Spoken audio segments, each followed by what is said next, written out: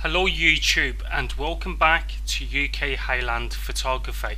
Today we're going to be talking about how you turn your images into black and white in Gimp. What we do quite simply is we open up a photograph, the one we wish to turn into black and white, and then all we do is we go to colors, we go to desaturate, and we click OK. So that's basically how we turn our photographs into black and white.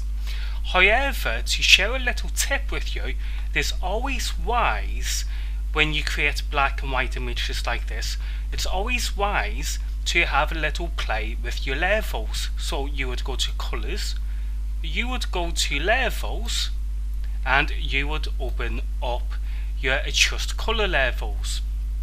Now again, this one on the left is your shadows, this one is your midtones, and this one is your highlights. So what I'm going to do is I'm going to bring my shadows down a bit. Just let me slide this along. Okay, and then I'm just going to increase my midtones, and I think I will leave, I'll leave my highlights alone, but I'll just have a little bit more increase in my shadows. So I'm going to click OK. And possibly what I'm going to do now is I'm going to crop my photograph like so, and there you go. That is how I personally make my black and white photographs. Remember to subscribe to the channel, and when you get the time, visit our online shop over at www.ukhighland.com.